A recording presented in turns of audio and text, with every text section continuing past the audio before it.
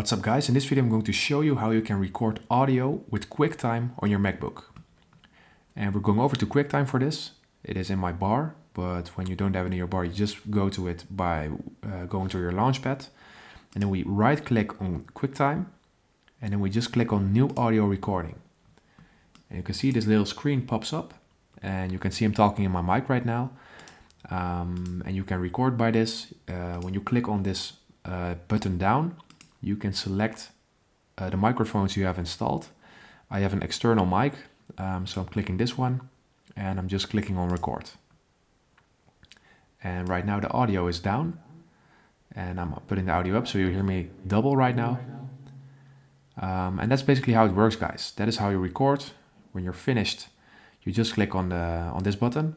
And you can also see the size of the file increasing while you're recording longer. So I'm done for now. This is it, and you can do everything what you want with this. When you go to your top left bar, you can click on save. You can duplicate it, you can export it. You can basically do anything what you want with this. So that's how it works, guys. If this video helped you out, please leave a like, consider subscribing, and I'll see you guys. Bye bye.